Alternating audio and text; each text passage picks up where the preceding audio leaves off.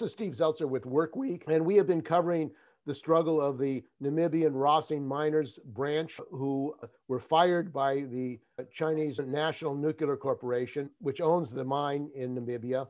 And they have been engaged in a long struggle to defend themselves and to defend the branch leaders who were terminated, and to fight for the right to have a union at the mine. And this mine is very important historically in the history of Namibia, because it's one of the centers of union organizing and fight back against apartheid, against South Africa control of Namibia during the apartheid regime in South Africa. So this mine has a very important historical relevance to the people of Namibia, the working people of Namibia. So welcome to Workweek. Thank you, Steve. Okay, why don't you talk about this? You were fired by the company. You went to arbitration court and the hearing, and then there was an attempt by the company to take it out of the arbitration court. What happened in this ruling that happened yesterday, and why is that important? I will explain. Right from the start, we discussed it, and we came to the conclusion that it might have been a good thing that they took it to the labor court, because they were trying to waste time. They are trying to drag their feet, and normally when the ruling classes waste time, that is when they plan tactics and so on to launch their attacks, or to consummate their attacks. And what they tried to do, they short-circuited the process. They could have continued with the arbitration, and if the verdict was against them, they could have taken it on review or on appeal to the labor court. And if they had failed there, they could have taken it up to the Supreme Court. Now, our judicial system is extremely corrupt. It consists mainly of corrupt individuals with here and there professional judge. Parker is actually one of them, but Parker is from Ghana, and what they do in these parts of the world, if you are in a precarious position, most of these African countries are in precarious social, economic, and political situations. So that people who come from there, when they find themselves in the clutches of the controlling cliques in this country, whether it's in the government circles or in judiciary, you have to toe the line. There's also a legal fraternity from the colonial times that is effectively in charge. And what they have been doing in the past with professional judges and jurists is that they expected them to toe the line, and if they did not, then they mobilized against them and tried to oust them, with the result that these people, there's one very brilliant judge from Zimbabwe, Tambanengwe, was also involved in the liberation struggle. And this person was persecuted by the Law Society and by the Society of Advocates, and generally by the legal fraternity, the white legal fraternity here, who is in control of the black upstarts, even though the blacks are ostensibly in charge of the judiciary. But it is not like that. The drivers behind the machine is the old colonial fraternity. But we have formed a united front consisting of our party, of three other parties. Yes, three other parties, some of whom are fairly lame. We are dragging them by the scruffs of their necks. They are scared of us, but they are also scared of the status quo. But nevertheless, they found some sort of courage to join us in a united front. Then we've got various organizations, including the Rossing branch executive in this united front, who is addressing the corruption in the judiciary. Parker today gave another judgment which puts this judiciary in further crisis, because it is the exact opposite findings of two previous judgments that were made around electoral issues.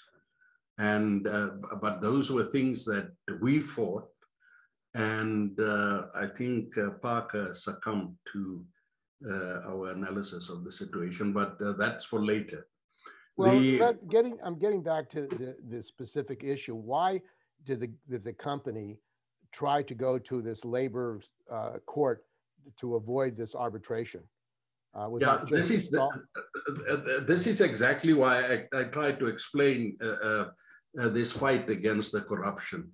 The corruption is so widespread that they went to the labor court in the hope that they could tap on the corruption and the control that this existing fraternity has on it.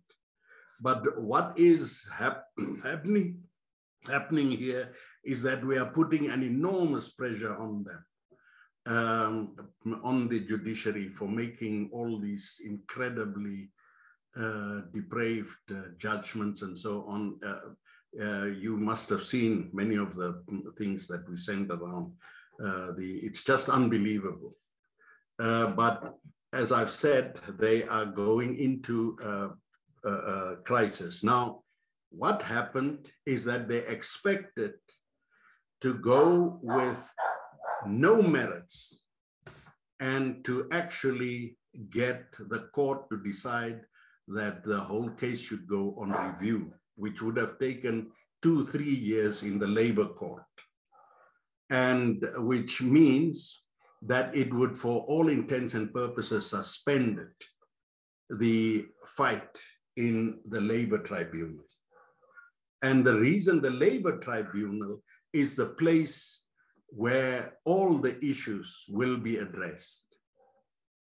But if it went on review for purported irregularities, it would have dealt with technicalities and not with the political content of the whole matter.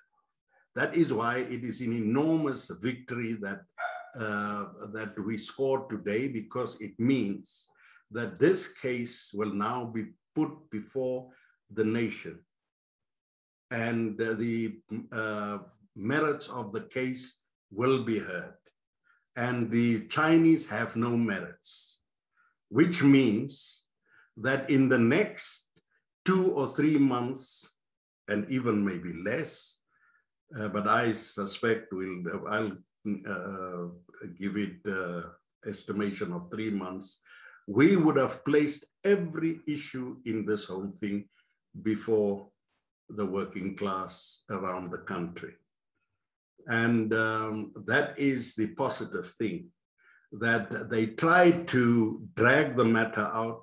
They have actually seriously short-circuited the whole process and allow its merits to be heard.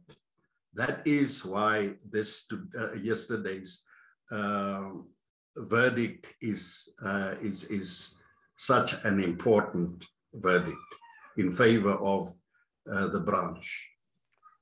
Okay, well, I want to thank you. We've been, that's Hewat Beukes, who is the lawyer for the fired mine workers at the Rossing Mine Branch. And also joining us on Work Week is George Martin, who is the secretary of the Rossing Branch Union and George, you were pretty elated about this decision. Why don't you talk about the kind of conditions you faced and this battle to get justice after your firing, I believe, in September? Thank you, Steve. I'll start off with it has been a hectic road for us, or struggle. Starting off with all the witch hunt charges that we faced from the company, right through to the unprocedural and unfair or unlawful disciplinary hearings that they subjected us through. And then on the 29th of September last year, we were dismissed. Now, when you look at this, Steve, it's not easy to lose your job without planning to lose it. Sometimes people resign, you plan for it. An unfair and unlawful dismissal is something you just have no control over it, because it is forced upon you, and immediately circumstances have to change. You have to readjust and everything. But the one thing that kept us strong is the team that we have, the 9 of us, and then we managed to build solidarity fronts with solidarity supports with Comrade Hewat, yourself, Steve. We have Comrade Bob, so and Comrade Nick and Brownwen, Carol. I can name a few, and a lot, and those are the supports that we have.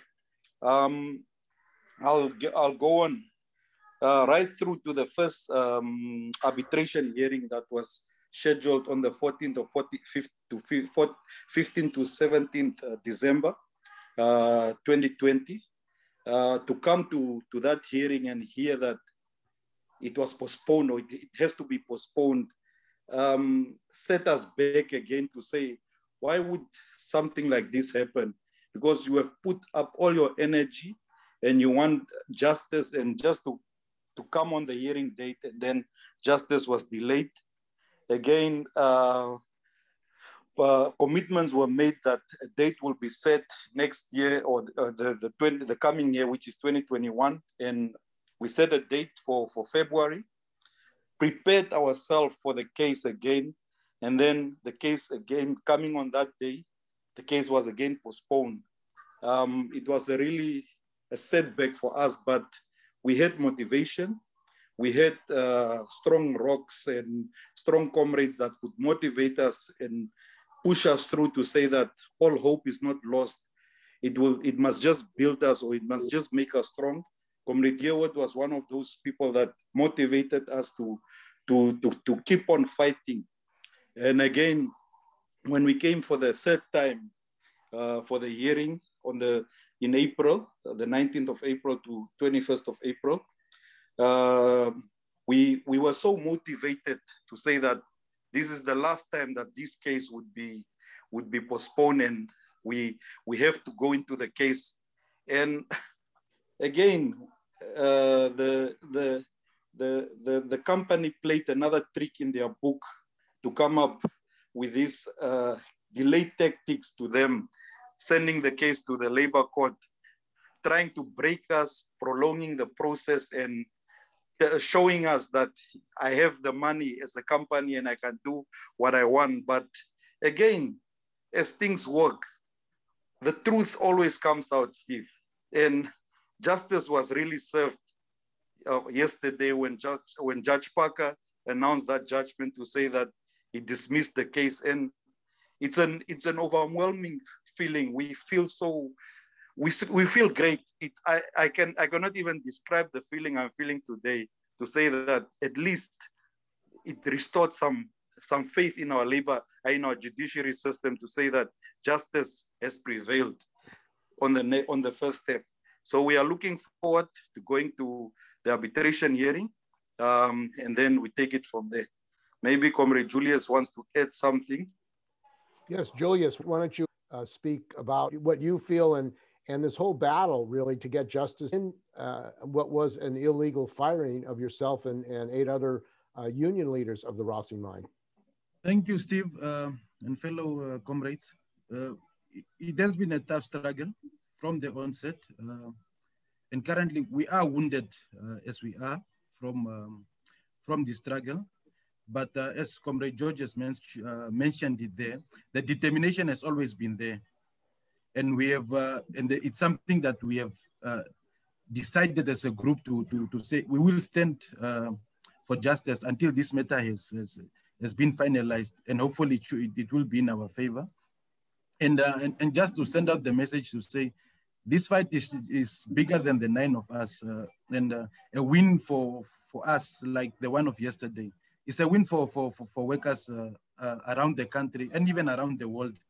As Comrade Beukes has mentioned, that we are up against a system that's rotten, but there are still some of those elements that still have some ethics and integrity in them.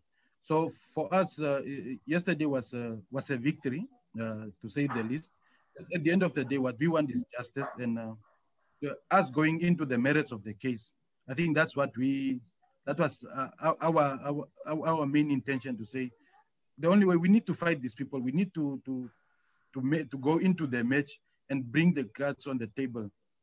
And I'm not sure if the company still has other tricks up their sleeve that they might try to run away again from this. But whatever the case is, we are ready. We have the support that we have received from the fellow comrades like Comrade Steve, like the Comrade Beukes, and other fellow comrades that has really stood behind us. And that has been our source of motivation during these times. As we know, with these unemployment times and the crisis that we have seen during this pandemic that has torn countries apart, it's not easy to be waging this war against these big capitalists and these giants and these big exploiters that are here to destroy labor movements. But we remain determined, and we just close it off to say we do thank you again for the support that you have shown us over this time. This is Julius Ashipala. And Julius, one of the issues that led to your termination was your fight of your union and your chapter against demands from the Chinese National Nuclear Corporation to actually give back concessions on your healthcare benefits in the midst of a pandemic. What did you think about that demand by the CNNC, that they would say that you should give up on your healthcare benefits, the good healthcare benefits that you had in the middle of a pandemic? Thank you, Steve. When it comes to health is of paramount importance to every individual, regardless of a worker, even just a citizen. Health is key, and we have seen how much important health is during this pandemic. So when it comes to us having to compromise on that, we took a stand, and it's we do not even regret the stand that we took, and we made it clear from the onset to say there's no way we'll agree or compromise to something that is less favorable to our employees. And mind you, the mining sector is one of the health risk industries that we know all over the world. So matters such as the health benefits should take priority in all, whether it's the stakeholders, the shareholders, the employees. That should be of paramount importance. And the medical aid and provider at Rosing did not come on a silver platter. It came through rigorous processes that were intensified to ensure that the people have nothing but the best health service provider. So on that, we remain just on that to say there's no compromise when it comes to matters such as health. And the issue of health and safety for mining workers is absolutely critical. It's a life and death question. What has been the effect in the mine for the workers by the action of the CNNC, the company, to basically get rid of the union leadership? Has that had a bad effect on health and safety, fighting for protection for the workers who are remaining in the mines? I think Comrade George can assist me if in this case. But I think what's critical is after our dismissal, it brought fear and it instilled a lot of panic into our members. And some of these issues were issues that we took up on the highest level when we were still the executive. So with time, we we have seen that some of our members, employees do contact us in our personal capacities, seeking for advice and assistance. But it does come clear that our members are not as comfortable as expressing their concerns as they used to during our time that we served as part of the executives. And it really, they do need assistance in terms of coming forth and highlighting all these issues that they might be experiencing. I guess in our case, we were more radical and we were vocal. So the company could not get away with some of these things. But at a time like this, when our employees are facing fear, it might be hard to even know of any safety issues because they are not comfortable to bring them to our attention. And there was, as George said, there was no warning that you would be terminated. What has been the effect on you and your family? Because of course, losing your income and a high unemployment rate of 50% in Namibia, what has been the effect on you and your family and other unionists? Just, I'll give you a chance, Comrade George. Yes, okay. Thank you once again, Steve. As you have rightly mentioned, the unemployment rate in the country is high. I have applied for several vacancies, and I have not even, with my experience, my vast experience that I have of almost 10 years, I did not even get shortlisted for any vacancy. So this is just just a tip of the iceberg on what has transpired or the effect of the dismissal that came upon us. And on the day-to-day, we really had to make some drastic changes just to get by. As you know, some of us own houses. We do have some life covers, some policies that we took out as insurance just for us for survival. But now we had to stop all of these things just to have something, to eat. And it has brought strain in households as well as relationships, even with our children our kids that go to school. It has really put a major strain on us, and at times it's unbearable. But unfortunately, this is the situation we find ourselves in, and we just try to get by with the little that we have. And we've been talking with Julius Ashipala, who is one of the union leaders of the Racine mine. George, you wanted to add to this? Before I add to what Julius was saying on the strain it put, the dismissal strain, I just wanted to add something on the healthcare. Mind you, Steve, the company had 3 to 4 attempts tried to change the medical scheme that we had. They will go behind our backs and call in a substandard medical aid to come and have presentation just to trick the workers in joining the medical aid scheme without us as the executives' involvement. About a few weeks back, I'm talking about 2 to 3 weeks back, I was called by one of my ex-colleagues that said that presentations are being made by the company. They brought in this lower medical scheme apparently for employees to hear the benefits that they are going to have if they join this new medical scheme, of which we all know are all lies, because you cannot go better than the health provider that is currently that the employees currently have. So they just want to trick employees to reduce their medical scheme to a lower one. That's what I wanted to add.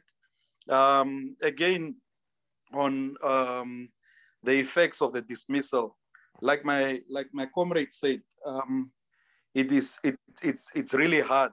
You had to change everything, from your grocery list to all the expenses. Like some of us had to cut on school fees for our kids, and we had to cut on some of the expenses that we had, and it's bad. And we, like my colleague, like my comrade said, the mortgages that we have, we had to make pre-arrangement with the banks to say that if we forfeit an installment, please don't be harsh on us because we are looking for jobs.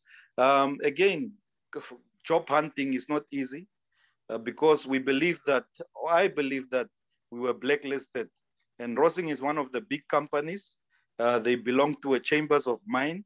So they share ideas to say, blacklist these guys because they are troublemakers. Not that we are troublemakers, but just because we belong to a union, and they try to block your ways. You cannot even.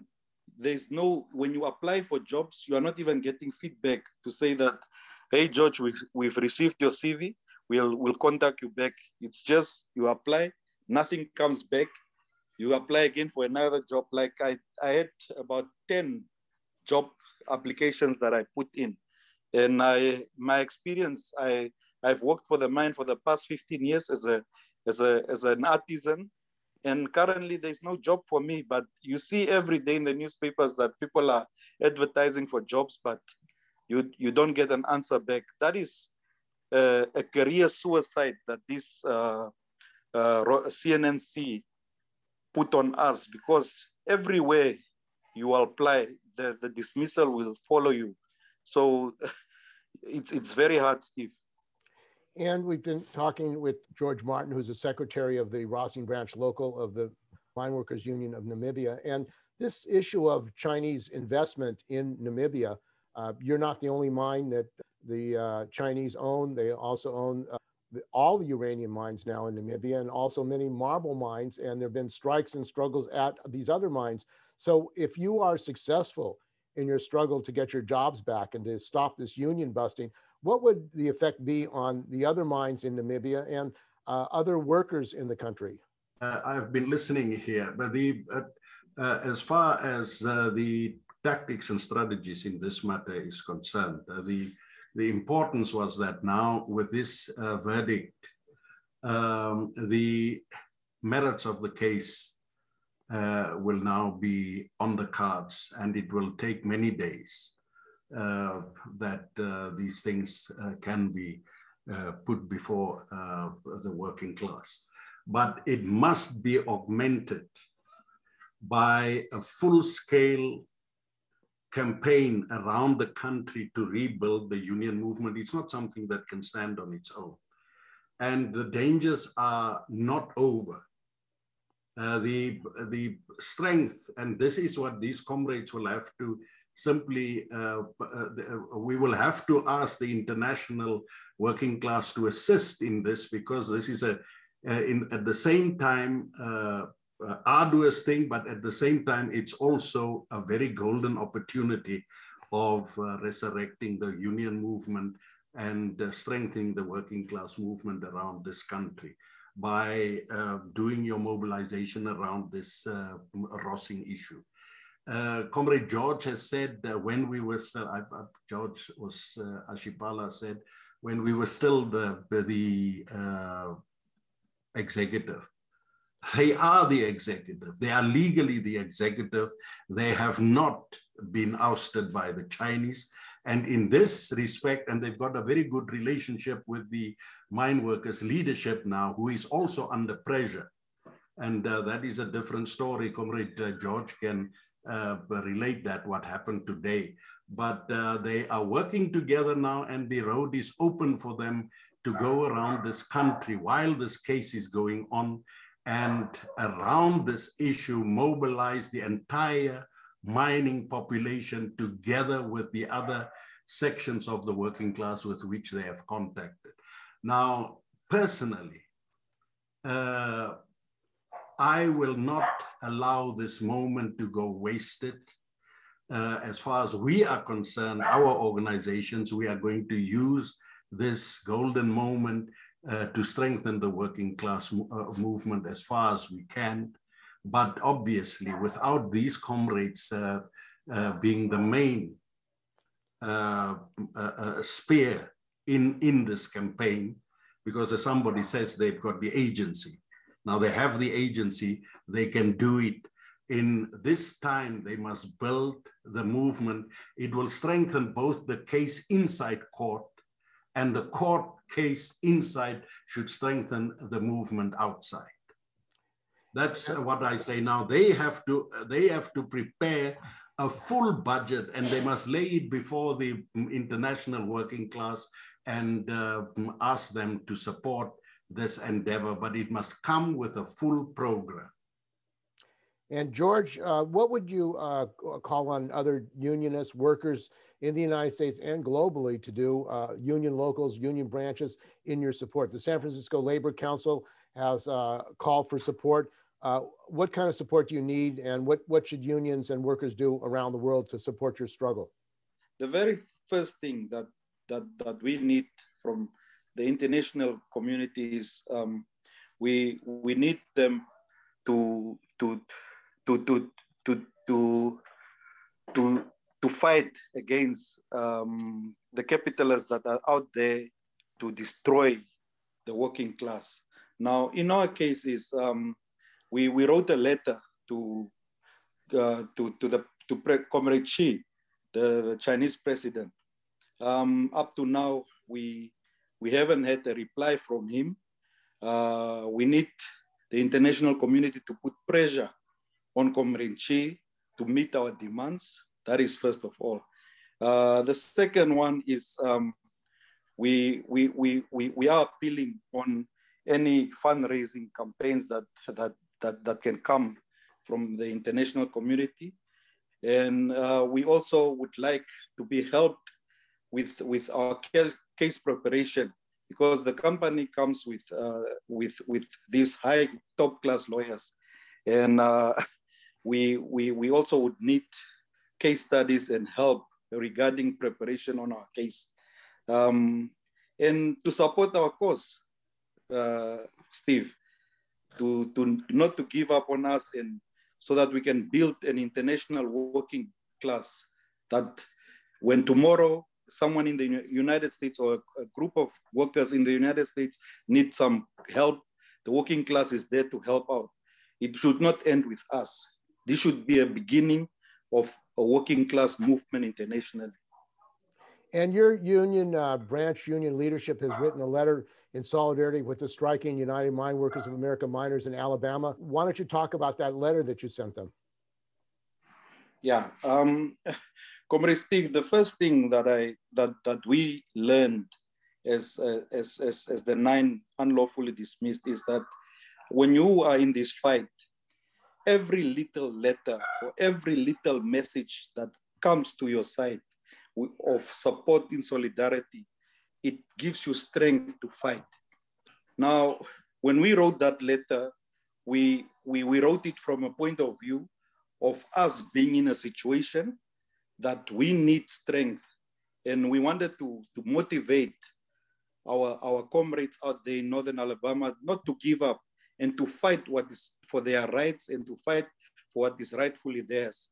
So that was the motivation behind that, and we want to build international relationships with these comrades so that we support each other whenever there's a struggle, Comrade Steve.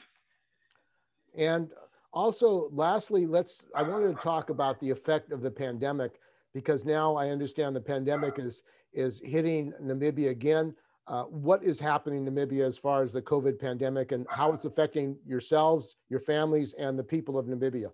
Namibia is the highest rate of infections and death in the world at the moment, according to the statisticians. That is per capita.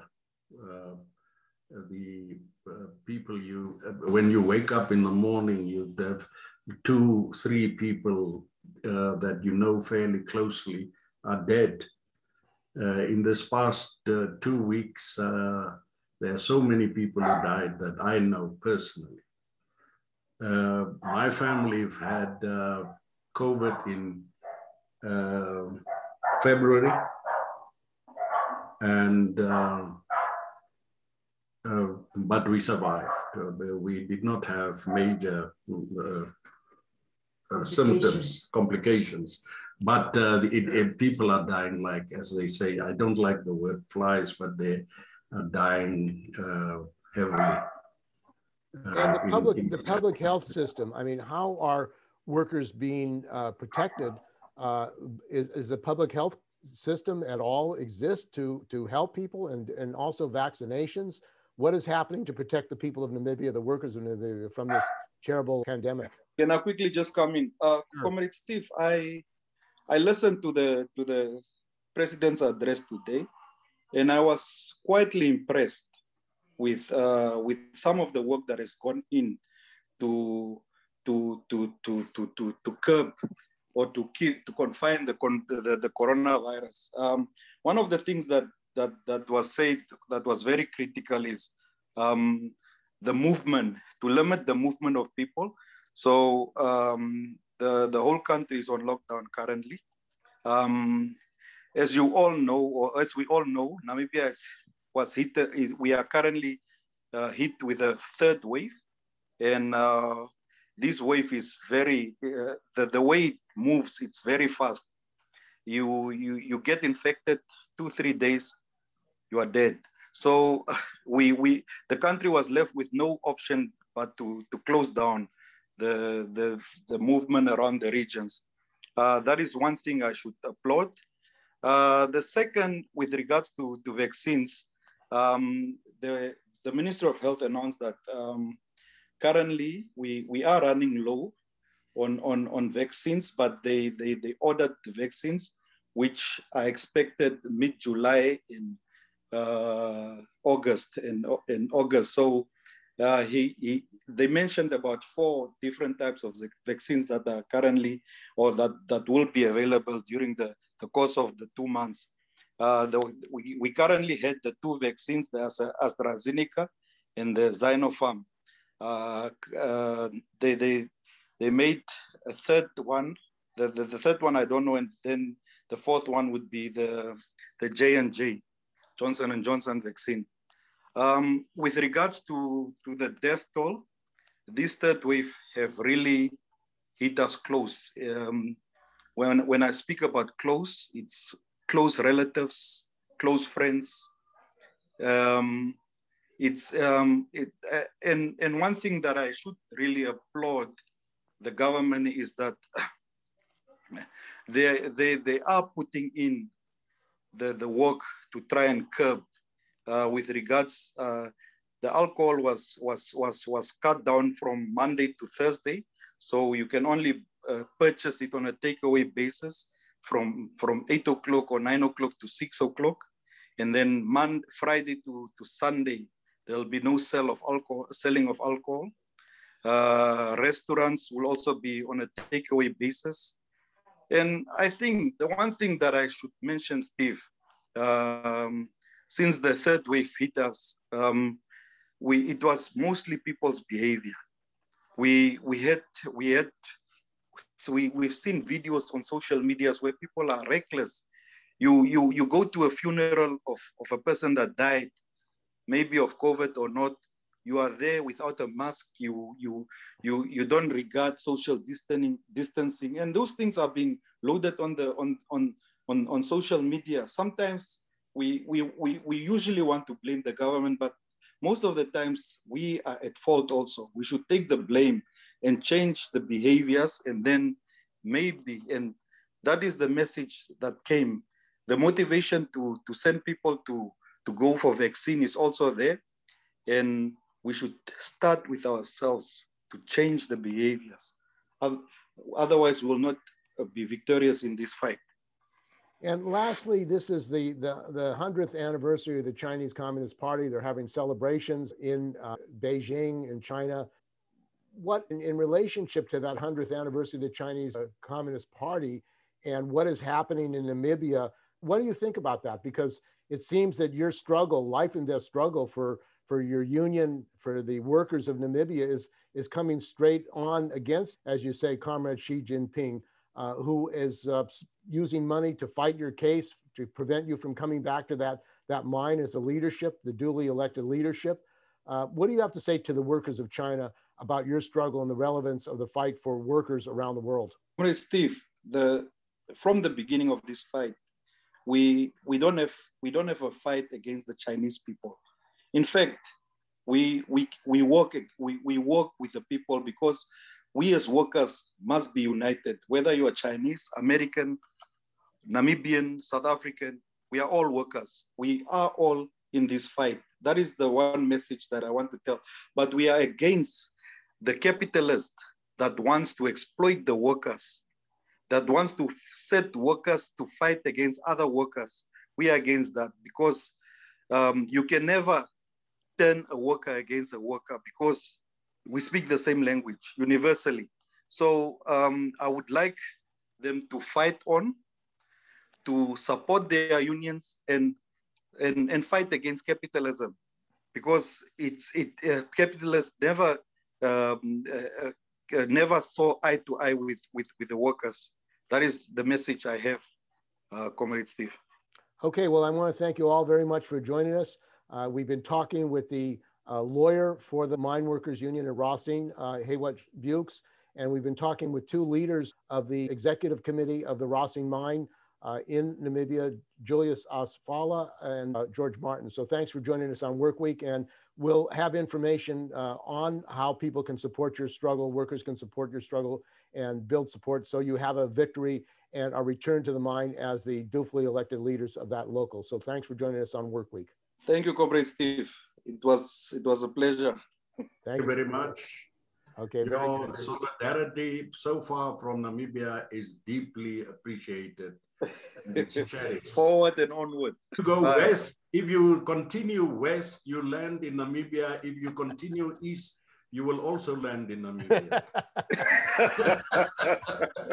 Okay. Yes. Enough is enough.